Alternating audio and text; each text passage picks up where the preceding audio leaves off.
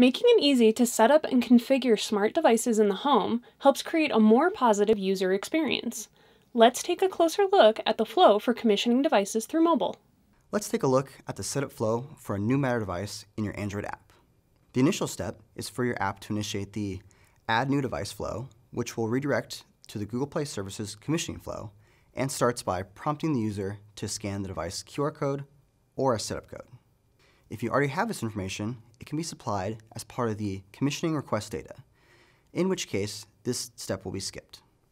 Once scanned, the user will be prompted to connect the device to the user's Google account. Google Play Services will connect the device to Wi-Fi, Ethernet, and/or Thread networks, as applicable.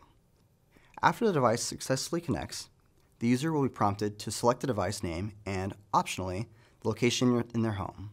Once the fields are submitted, the user will be redirected from the Google Play Services provided UI back to your app. Let's take a look at the full commissioning flow we just walked through, which encompasses the broadcasting of the device through the user setting the device name and room. As you can see, there are numerous interactions between your app, Google Play Services, and the Matter device. The initial step involves commissioning the device using the commissioning client, which can be obtained from the Matter entry point. This can be retrieved either using a context or activity. If the device being searched for is known, it can be specified via the device info in the commissioning request, and it will be set up during the commissioning process. Alternatively, if you already have proof of possession of the device, such as a manually entered passcode or QR code, you can provide this in the commissioning request to target a specific device and bypass the need to obtain this information from the user during commissioning. To commission your own fabric, you must provide an exported implementation of Abstract Commissioning Service, which will be notified when the device is ready to have your operational certificates installed on the device. The next steps involve establishing proof of possession using a QR code or a manually entered code, commissioning the device into Google Fabric, and connecting to the operational network. These steps are color-coded and match up to the preview flows shown above. Everything will be provided out of the box by the Play Services flow with no need for your app to do anything. After connecting to the network, you'll be able to commission your device into your fabric.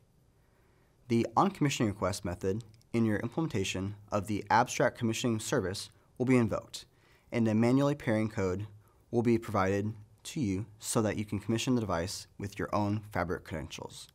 After you've completed your desired commissioning steps and have issued a commissioning complete command to your commissioned device, you must call send commissioning complete to indicate success.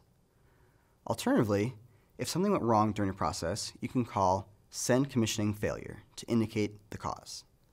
In this send commissioning complete response, you can also supply a list of room names and a suggested name for the device.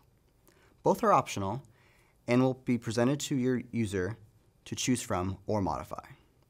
The chosen name will be written to the basic information cluster as the user label, and the selected name and room, if any, will be returned to the commissioning result.